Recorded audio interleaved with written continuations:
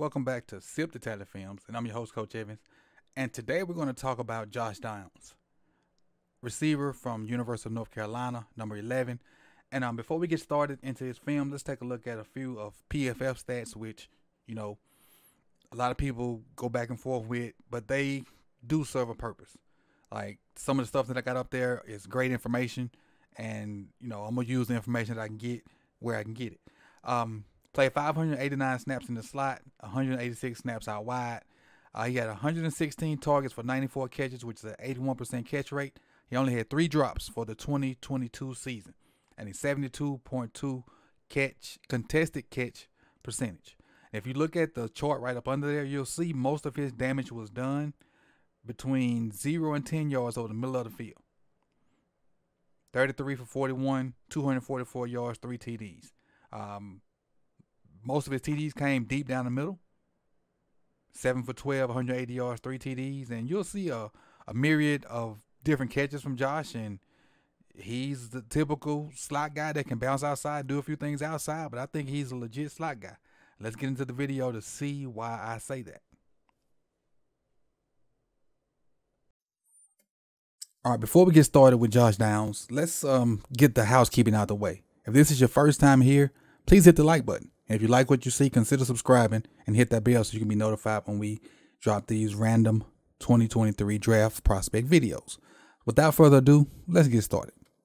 We got 1, 2, 3, 4, 5, 6, 7, 8, 9, 10 plays from Josh Downs over 4 games. The 4 games I watched were Clemson, Notre Dame. Let's see who else. Clemson, Notre Dame, Miami, and FAMU. And the Miami game was from 2021 because I couldn't find any 2022 other than the 3 games I found for this year. So I had to dip back into last year, and y'all know how I hate doing that. But let's get started.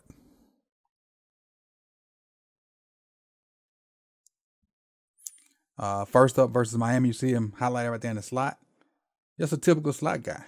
Run a little option route, made the safety fall because him on safeties are mismatches, and it ended up in a touchdown. It's that simple. He had one-on-one with the safety, and I'll show you again. The way they got it lined up, meaning he's one-on-one with this guy right here. And just watch him. He just don't compare. He going to fake the little out, start and stop, playing his foot in the ground, and he just can't react. He's shifting now. Real shifty. That's untouched. Let's go to the next play.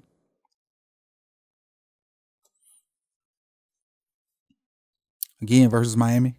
3rd and 5. Stack formation to kind of keep him off those jams. And now he does a little skip, which I love. And, doing that now, he's one-on-one with the safety again. And he can go 4 different directions. He can run a post. He can run an in route. He can run a corner. He can run a quick out. He's just sizing them up. And it's a little option route. And so it's really whatever him and Drake want to run at this point because the press guy is running with the top receiver.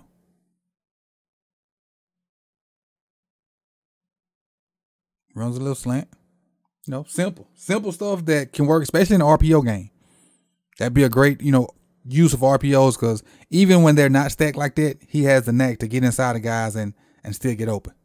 Let's go to the next one. I think this is the last one with Miami, I think.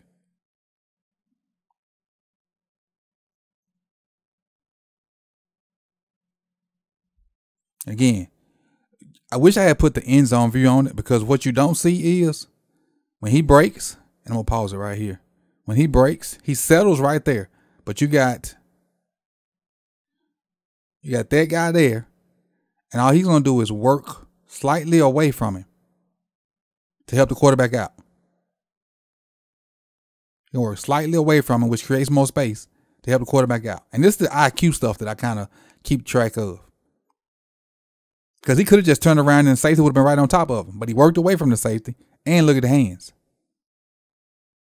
All hands catch. Not even close to the body. Eyes to the ball. Tuck it. No yak opportunity because the safety was on him. But the fact that he worked away from the safety lets me know he understands sitting down in zones and working away from defenders and little things to help the quarterback out. Now versus FAMU. Now this play, he didn't catch this ball, but just watch the smoothness of this sluggo. A lot of people can't run that smooth. Like, people struggle with making those 2 cuts that quick. On that third step. A lot of people can't do that. And he did it with ease. With ease. And granted, he don't catch the ball. I just want to show you how smooth he is, on the routes. Because this is one of the harder things to do. Because a lot of people, they'll hit that. That's the easy part. But then hitting this on that third step is the hard part. Some people take a 4th and a 5th step to even get out of it. And by then, the DBs recover. Now, had he had a good ball out here somewhere, had that ball been laid up out here somewhere, he might have caught it. But it's bad throw by Drake May on this one. And this was Drake May's first ever start. Let's go to the next one.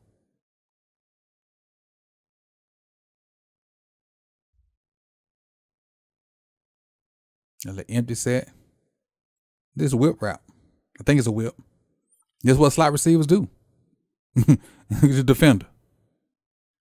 Look at the defender. Again, good with his footwork. Good with his footwork. Got the man falling over. Again, we get a good throw from Drake May. We get a touchdown. A good job of just working. His footwork his body control is one thing. His footwork, accentuates his body control. Sets it up with that little, stutter. Go inside like I'm going to run this route and you're going to jump it. Stick my foot in the ground, get right back out. No wasted steps. No wasted steps. 1, 2, back out. No wasted steps. Good body control. Next play. Very next play. I think it's the very next play. They didn't get him in. And, especially after seeing what KC did in the championship game, you need guys that can do this. And it's just a real route. You need to let quick, shifty guys and get in and out of breaks and get open. And that was just basically 2 picks by the tight end, 88, and the other, I think it's another tight end, 83. They just basically were trying to occupy defenders. That's it. Trying to occupy defenders and get your sure-handed guy behind them and let them get in the end zone. That's simple real routes. Simple real routes. Easy. Sky Moore. Who else did that in the championship game? Tony. Kadarius Toney.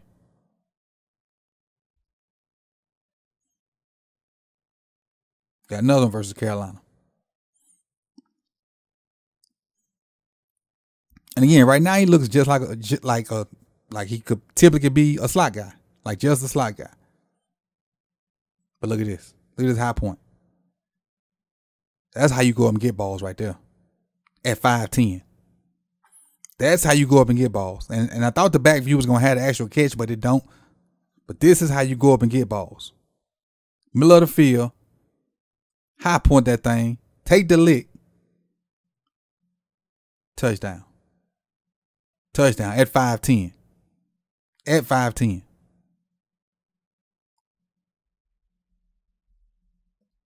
Now we're going versus Notre Dame. Now this is nasty right here. This is nasty. The little wop. Gets the defender on the ground again. Now you're going to get a jump ball. You got a 5'10" guy getting jump balls. And watch him go up and get that thing. Finds it. Goes way above the defender. Actually goes too high. And catches the ball kind of around his chest. And, once he caught it, he kind of let the defender know that he was too little. Even though Josh is kind of little himself at 5'10". Watch him talk to him. You too little, son. Ice up. Hit him with a Steve Smith. Let's go on to the next one. In the slot right there, number 3 receiver. Look at this window. Look at that window. This is NFL stuff right here. You got to be able to catch the ball in small windows. He caught it. Little body to it, but, nothing to really, trip about because he mostly a hands catcher. But look how small this window is. This is a great throw by the quarterback and great concentration by Josh. That's NFL type stuff. That's how the windows are going to be. And you catch the ball and get you another 4 or 5 yards. That's I don't know if that's a great throw by May or it's a great play by both of them, honestly. That's a really tight window. He got it in there and got it in there with enough wherewithal where Downs could get some run after the catch. That's because that's a tight window. That's about 3 yards. It's about 3 yards. He got it in there with a hand, 24 dive to try to hit it. Got him some, some yak out of it. Not mad at it at all. Let's end on this one right here. I'm as a number 3 receiver. Man, it's simple. Another whip. No wasted steps. Now, it's helped again by the little rub, but even if the rub wasn't there, the defender was already falling. He was already falling. He was already, trying to recover. Got him off balance and work back out. Everybody needs a guy like that. So pair him with a team that has an outside receiver. I think you got a steal, and you can sneak him and throw some slot fades, and end up with some jump ball situations where he can go up and get him. Because I got a feeling if he's at the combine, his vertical is going to be ridiculous. Josh Downs' vert is going to be ridiculous. But let's get into the scoring. All right, let's get into the scores for Josh Downs. For hands, I got him at a 77 out of 80. Routes and releases, 76 out of 80. IQ, 77 out of 80. Game speed, 74 out of 80, because at times he kind of, I ain't gonna say took plays off, but didn't really look like he was quick and fast, and I don't think he got that long speed, but he definitely can in and out of breaks. He got the quickness. I don't know how well his long speed is, but we'll find out soon.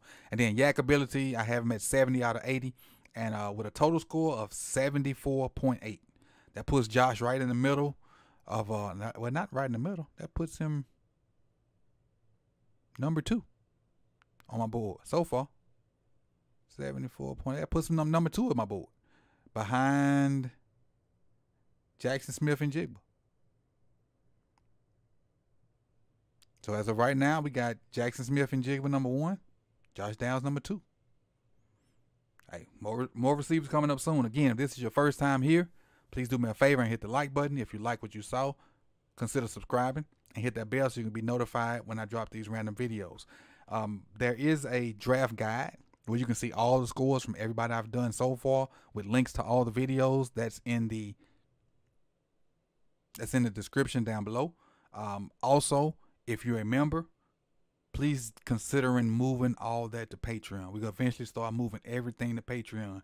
And if you're a Patreon member, you get to watch some of these videos with me as I watch them live. I didn't do Josh Downs live because I watched most of it at work. But there are other guys that I will be doing live, and you can kind of hear me and my thoughts, and you could input your thoughts if you watch it live with me about certain individuals. So that's one of the benefits of being a Patreon. Please consider doing that if you have not. And my guy, I will see you guys soon, man. You could have been anywhere in the world, but you chose to be here with me. And remember, Josh Downs, North Carolina, right now is the number 2 receiver on my board. Peace.